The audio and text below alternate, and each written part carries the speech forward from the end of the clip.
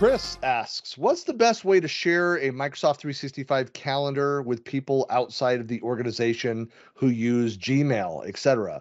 I created a shared mailbox with this calendar and added our internal employees with access, but now they want some outside people to be able to view and add to this calendar. Any recommendations?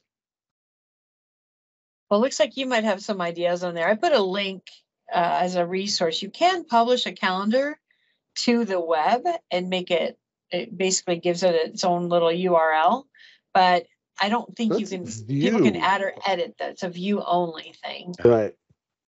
Yeah, look, Microsoft focuses on the enterprise. This is my value add, is that when you're talking about external users and access, I mean, there's a very robust set of third-party solutions that are out there because Microsoft has never answered this. I mean, much less, as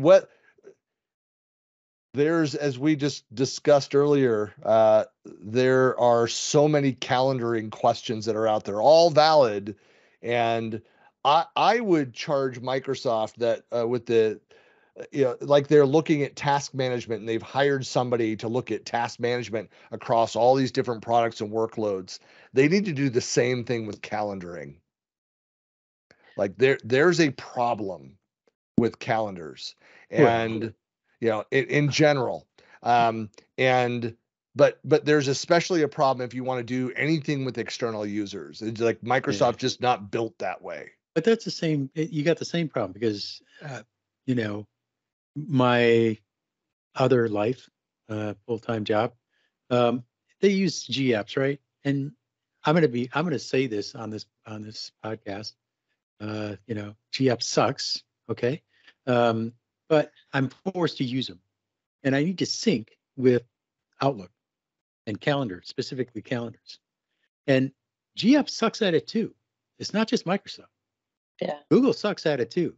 It's like the two can't talk to each other. For some reason, they have this thing between them. It's kind of like a love-hate relationship where it's like, oh yeah, I'll see your calendar. No, I'm not going to listen. I don't care about your calendar. No, go ahead. Give me some events. No, I don't want any more events.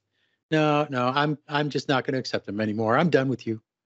And that's how it seems because it'll work. It won't work. It'll work. It'll work for a little while. Nope. No, it's not working anymore.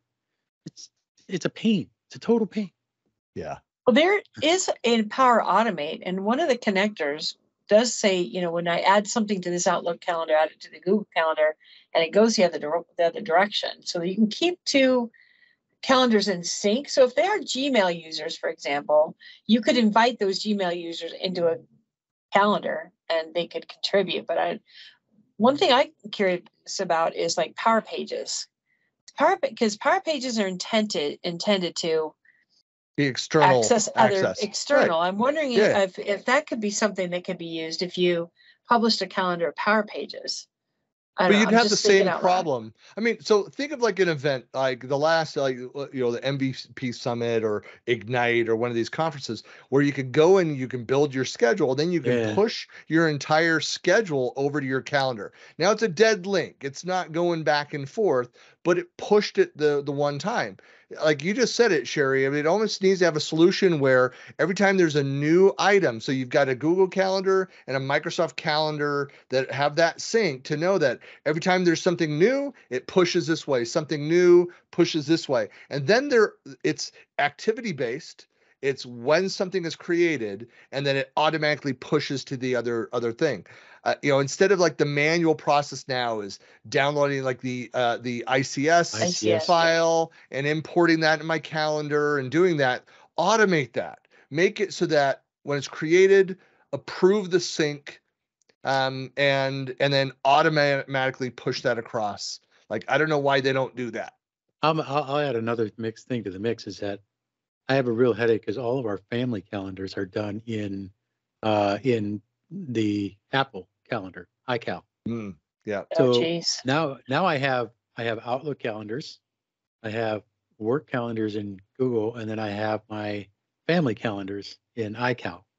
Now try and get all those to sync, okay? Yeah. Because iCal breaks if you try and sync it with anything. It's like, nope, not touching nobody. I'm iCal, I'm king, nobody can talk to me, screw everybody else. And then Google and Outlook are just sitting there going, oh, well, we tried. And yeah, it does me no, it does, it totally frustrates me, and I have no solution. I've heard this. I don't know that this is true, but something that guarantees that your Apple calendars, your Mac calendars, like work flawlessly is that you must be wearing a black turtleneck and have at least $200,000 in student debt. I think those two things, it just knows and has pity on you and then works. Again, rumor, but. So I did find a knowledge article for syncing the Google and Outlook calendars with Power Automate.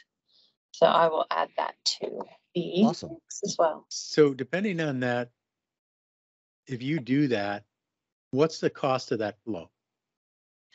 Then there's the question, right? Because every time it runs, there's some overhead, but everything is a trade-off of time or money in my world. Yeah. And if it saves me a lot of manual time keeping two calendars up, then I'm going to pay that. But that's the way I look at things. But everybody's not always on that same wavelength. So I know that Microsoft is trying to bill everybody for everything now, and I can see those flows just racking up, because you can pick so many free flows now. And people are just clicking on them, click enable, and then they're running out of flows. I mean, they're running out of free flows. So they just Microsoft did not learn that lesson of the more you monetize everything, you make it. Then I realize that there's cost behind this and why they're doing that. The downside to that is that when you're charging people to use the solution, then they will find ways to not use your solution. You're penalizing people for using your technology.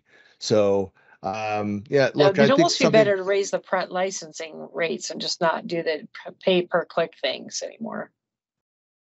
Yeah, I think it's something that's going to evolve and change. Like again, I get it. It's like we were just talking about the Copilot stuff, and I think people are going to get sticker shock out of that. But there's a cost to running those services, and for the cost of Copilot, I mean, it's very expensive for Microsoft to run that. So it's going to be an expensive service. 6 million transactions an hour. 6 million.